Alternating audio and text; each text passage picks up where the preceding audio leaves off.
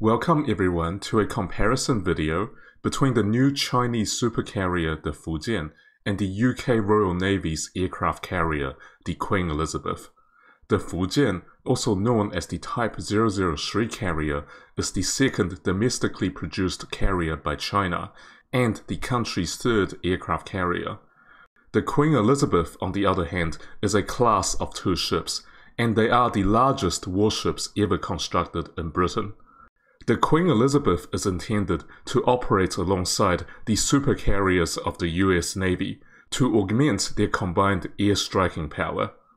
The Royal Navy has obviously been operating aircraft carriers for far longer than China has, although with the end of the Cold War, its naval air arm has deteriorated, both in terms of hardware and institutional knowledge. The development of the Queen Elizabeth aircraft carriers aimed to revive the naval aviation capabilities of the Royal Navy. Right now, we know a lot more about the Queen Elizabeth than the Fujian. I will focus on comparing specific capabilities across the two ships that can be ascertained with some degree of confidence in the case of the Fujian. Much of the capabilities of the Fujian are highly uncertain because the ship is still fitting out, and because of the secrecy around how the Chinese Navy discloses information. Both carriers are conventionally powered and use integrated electric propulsion. However, the aviation facilities on both carriers are very different. The Fujian uses electromagnetic catapults to launch aircraft. In contrast, the Queen Elizabeth is a STOVL carrier, which stands for short takeoff and vertical landing. This means the carrier fighters take off using a ski jump, and when they have to return to the ship, they have to perform vertical landings. This difference will have an impact on their respective warfighting capabilities. In terms of development, I have covered the Type 003 Fujian extensively in other videos, so I'm going to be very brief here. It is China's first supercarrier. It was built by the Jianan shipyard, which is based on an island at the mouth of the Yangtze River, technically in Shanghai. The Jianan shipyard builds many of China's large surface combatants, especially the modern air warfare destroyers. Total construction period from the very beginning is about 6 years. Fabrication of the various modules for the Type 003 started in 2016. In 2020, the final assembly of the ship inside the dry dock began, and this took about 2 years. On the day of the launch, the Type 003 was officially named the Fujian, after the mainland province directly facing Taiwan across the Taiwan Strait. The Fujian is expected to be commissioned in 2024. The two ships of the Queen Elizabeth class, which are the Queen Elizabeth and the Prince of Wales, were commissioned in 2017 and 2019 respectively. Construction and the various sea trials took about 8 years for each ship. And this kind of fits the modern trend where large warships are basically taking longer and longer to build, especially in the West. Overall development was undertaken by a consortium of mainly British and some European defense companies, collectively known as the Aircraft Carrier Alliance. They included BAE Systems, Babcock International, and Thales Group. The Queen Elizabeth class is the replacement for the previous Invincible class light aircraft carriers, which were decommissioned in 2014. You would think that naming a warship the Invincible would be discouraged in the Royal Navy after HMS Invincible, the old battlecruiser, exploded in a giant fireball in the Battle of Jutland in 1916. But here we are. The Invincible class light carrier is designed for anti-submarine warfare, with a large complement of ASW helicopters, although it carries some Harrier aircraft for strike role if needed. The Queen Elizabeth class, its successor, however, is designed primarily with strike missions and power projection in mind. During the design process, the Royal Navy had seriously considered a CATOBAR system for aircraft launch and recovery. The acronym CATOBAR is short for Catapult Assisted Take-Off but Arrested Recovery. At least 6 different designs for the Queen Elizabeth were submitted by the Aircraft Carrier Alliance, including 3 CATOBAR configuration in addition to 3 STOVL configuration. However, the estimated cost for the CATOBAR system rose sharply from the initial estimate while the ship was under construction. So in the end, the Royal Navy had to settle for a STOVL configuration due to budgetary constraints. There is quite a substantial size difference between the 2 ships. The Chinese media reported that the Type 003 Fujian displaces between 85,000 and 90,000 tons, and presumably this means when fully loaded. This is down somewhat from the previous estimate, which suggested up to 100,000 tons. The Queen Elizabeth, on the other hand, has a lower displacement at about 65,000 tons fully loaded. The Fujian is about 316 meters in length at the deck level, and a beam of 73 meters at the widest point. The Queen Elizabeth has a length of 284 meters, and a beam of 73 meters at the widest point of its deck. So the Fujian is the larger ship by a substantial margin. The Queen Elizabeth actually has a very small crew proportional to its size, at around 1,600, including aircrew and a company of Royal Marines. For comparison, the US Navy supercarriers, while being about 50% larger than the Queen Elizabeth, have a crew of closer to 5,000.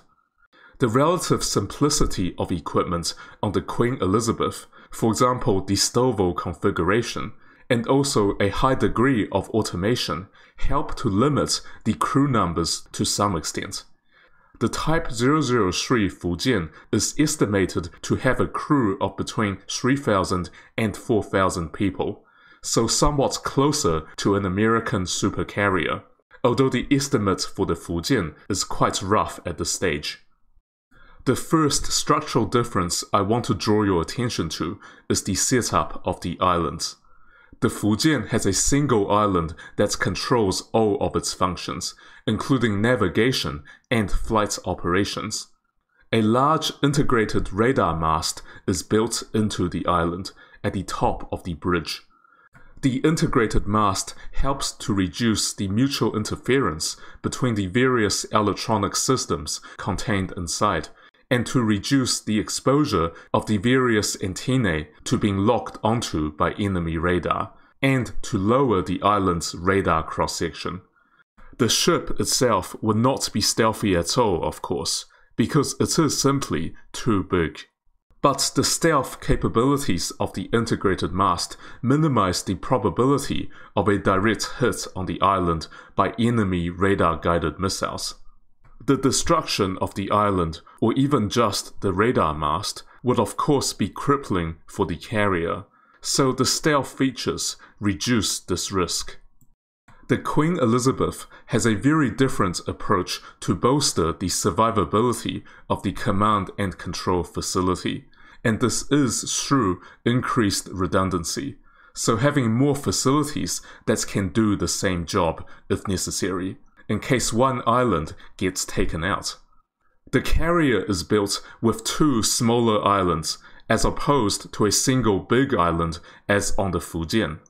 Now I know that each island on the Queen Elizabeth performs a different function. The forward island is responsible for navigation and control of the ship in general. The rear island is used for flight operations, because it is situated in the middle of the runway, which gives a wider field of vision for the entire deck. Each island is therefore optimized for their respective roles. However, each island can perform the duties of the other if necessary, giving the ship greater redundancy.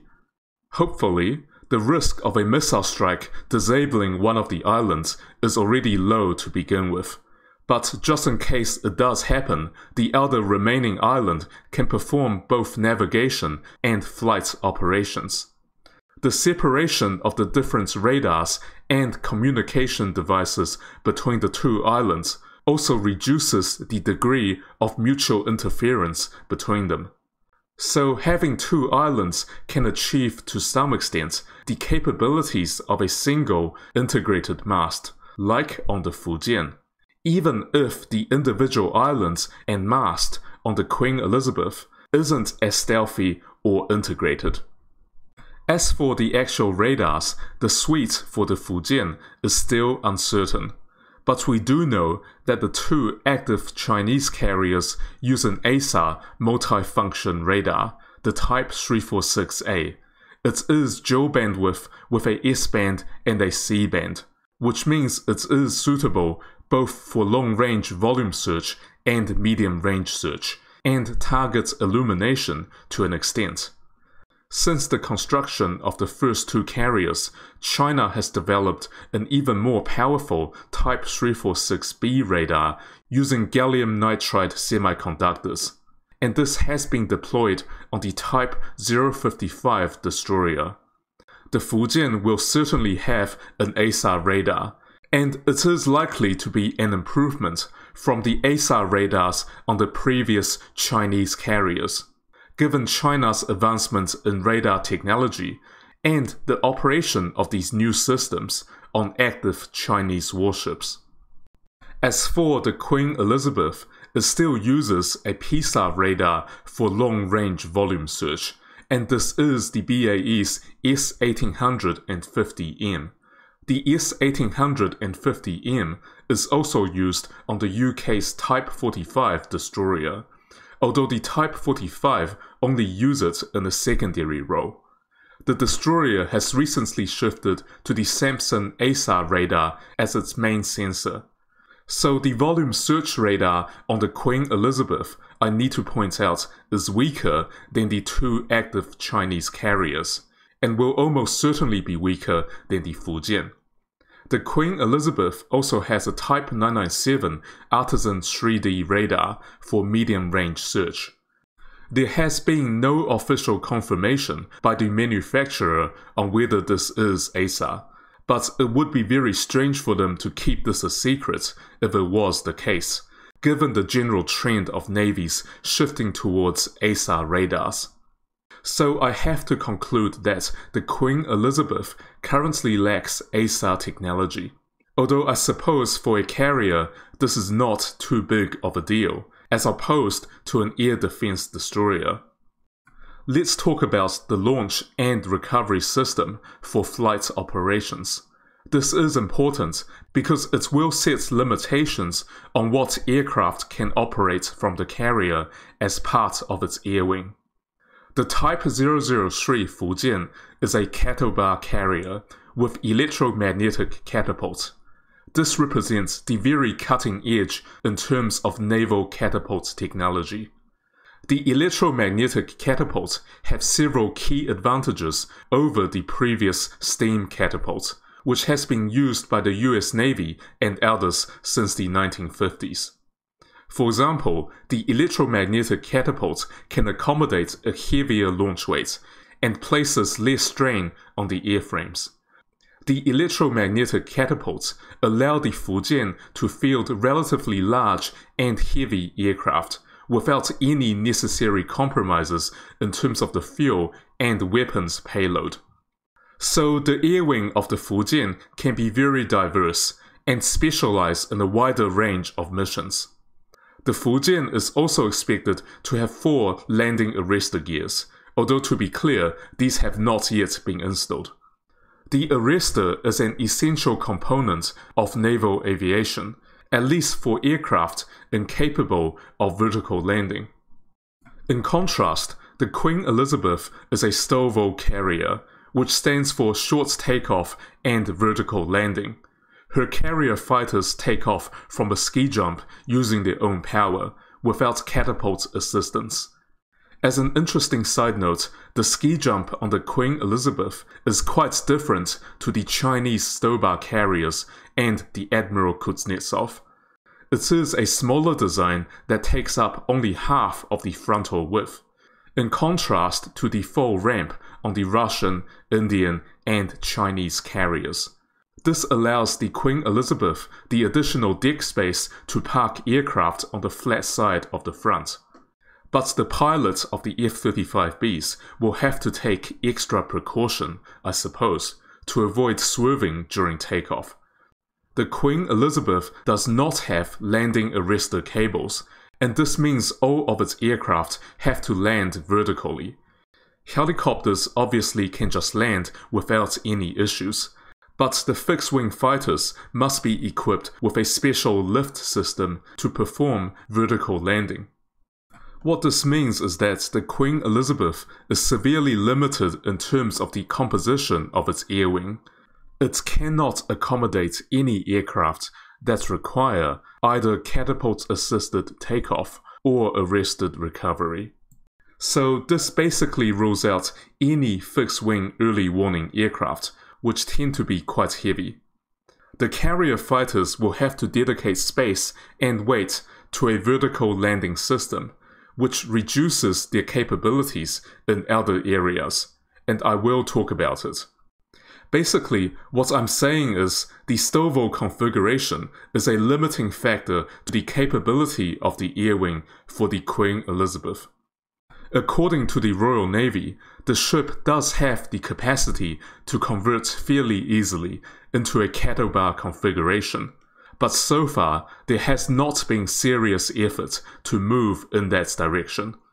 This is due in large to budgetary constraints.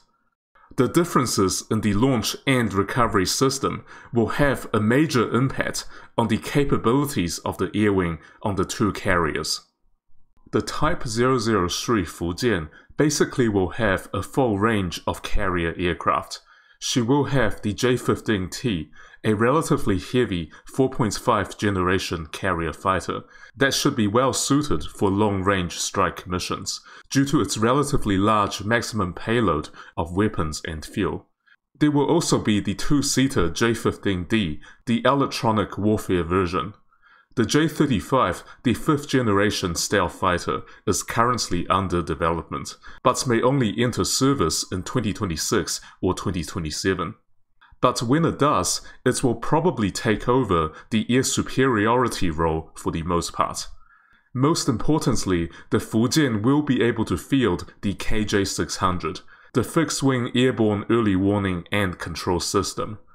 Being a large fixed-wing aircraft, the KJ-600 will be much more capable than the existing early warning helicopters on China's two active STOVL carriers.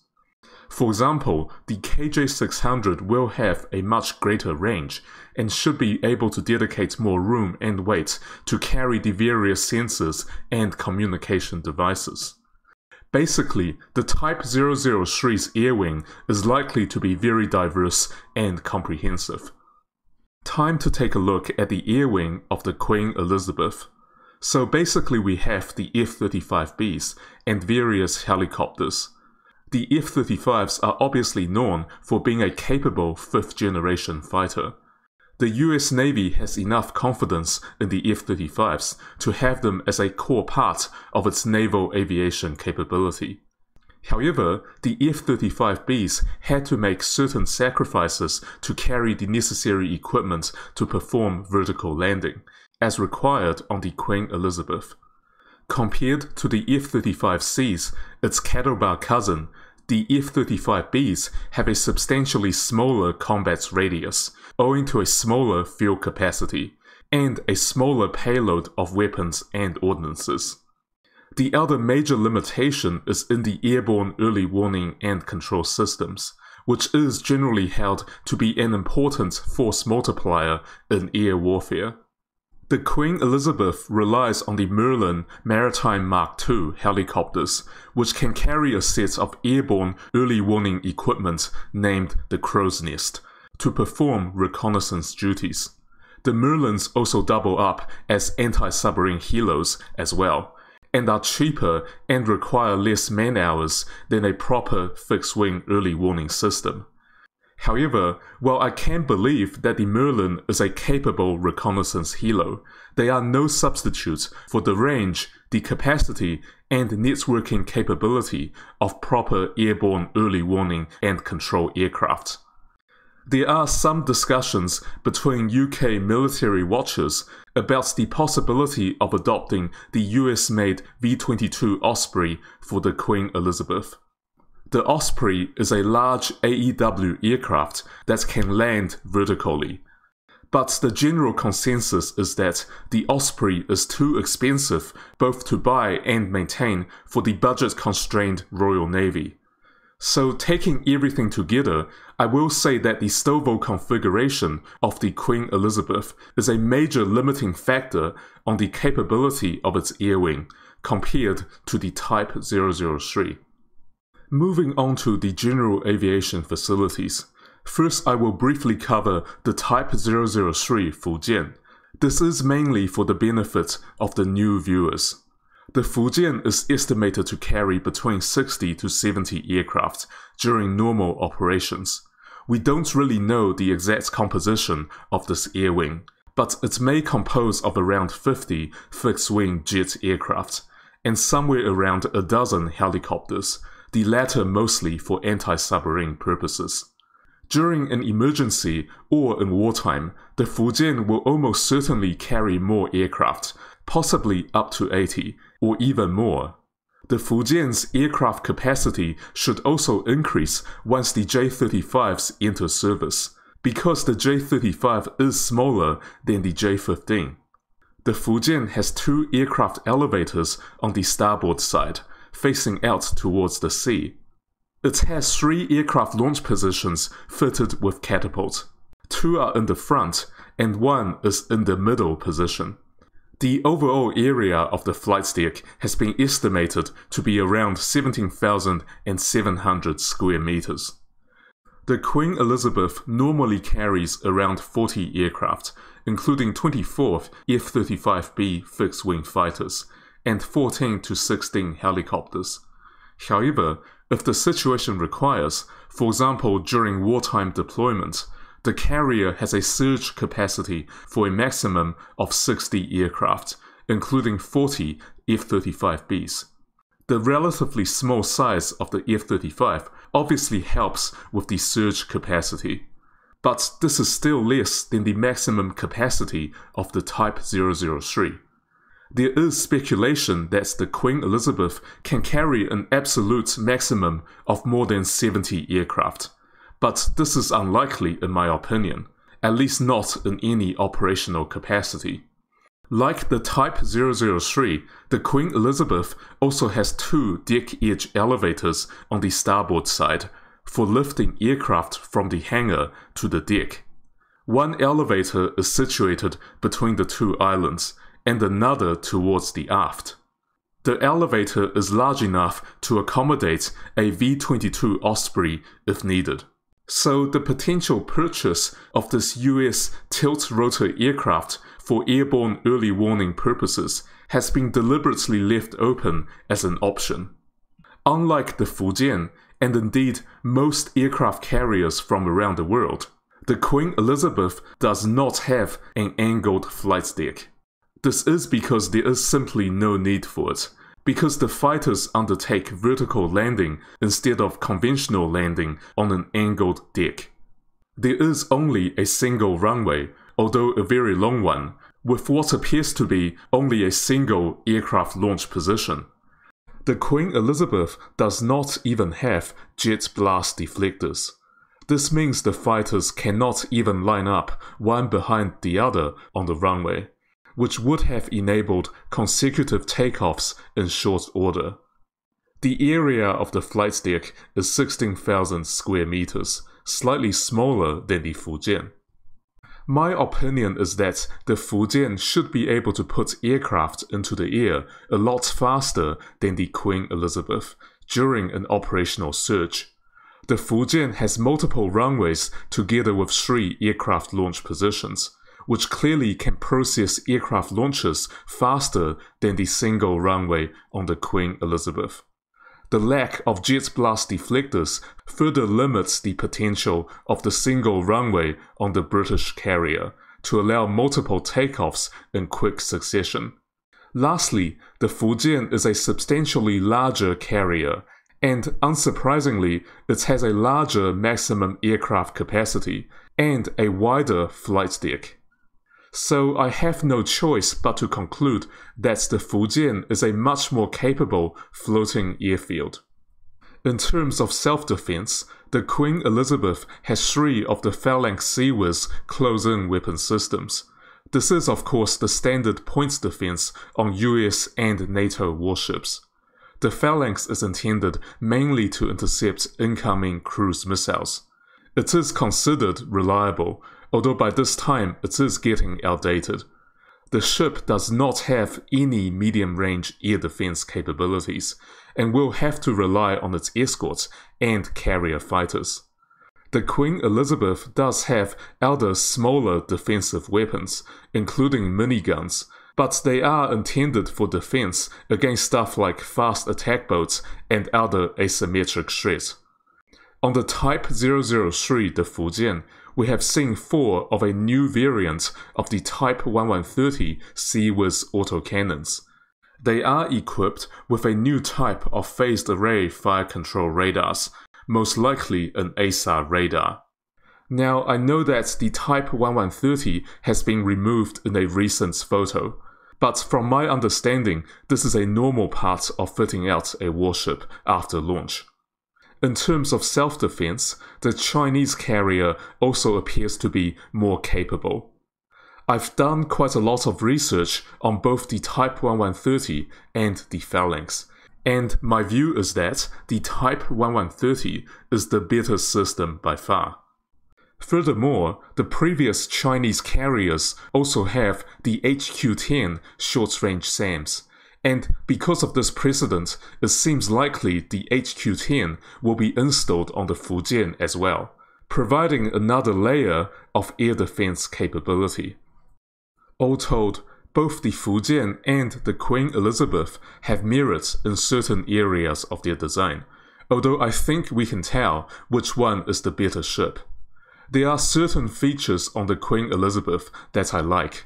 For example, I like having 2 islands, because it increased the redundancy in the carrier, with each of these islands able to perform the function of the other if necessary, in case one of them gets disabled by battle damage.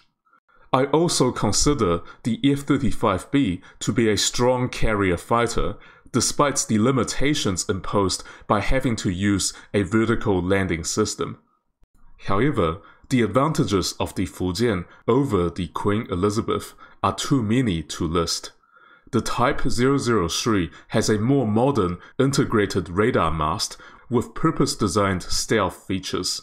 This helps to reduce the risk of a direct hit on the island by radar-guided projectiles. The Chinese carrier is also likely to have ASAR radars for air search purposes, and these will probably use gallium nitride semiconductors, like on the Type 055 destroyer. This is several steps ahead of the search radars on the Queen Elizabeth. The Type 003 is a CATOBAR design with a state-of-the-art electromagnetic catapult. This will allow her to have a much more diverse and effective airwing, especially in terms of the airborne early warning systems and combat networks. The Fujian, being a larger carrier, also appears to be a more capable floating airbase. It can carry substantially more aircraft and has multiple launch positions. Lastly, the Fujian possesses the superior suite of self-defense weapons. So, in conclusion, I have to say that the Fujian is clearly the more capable supercarrier. The Queen Elizabeth, while it is innovative in some respects, it has been hampered by the budgetary limitations for the Royal Navy's naval aviation. The Fujian ticks all the boxes for a conventional carrier, while the Queen Elizabeth only ticks some of the boxes. I am inclined to say that when the Fujian enters service, It will be without a doubt the best conventional carrier in the world. I hope you enjoyed my comparison video. I hope you found it somewhat balanced, neutral, and informative. If you did, please hit the like button and subscribe to my channel. See you next time.